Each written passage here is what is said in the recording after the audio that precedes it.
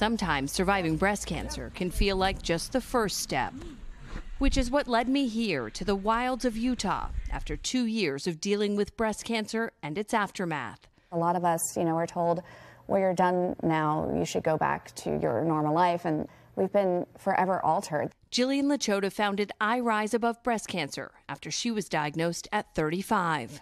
The day that I found out that I was pregnant, I also found out that I had breast cancer. She couldn't find any resources for younger women dealing with cancer. Create the world that you want to see, so that I did. I Rise Above focuses on fitness, mindfulness, camaraderie, and adventure. Did I mention I'm petrified of heights? Pushing women to do things they think they can't. This is really hard. There's no boundaries to what you can or cannot do.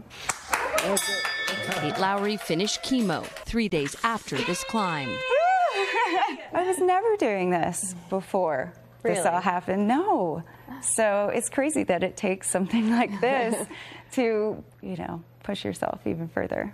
Of course, along with the summits, there are valleys. Jillian's cancer returned, stage 4 metastatic. Sorry.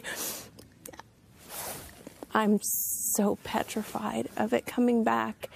And yet I see you living this amazing life and doing so much. How do you do it? I just don't want cancer to take anything more of me.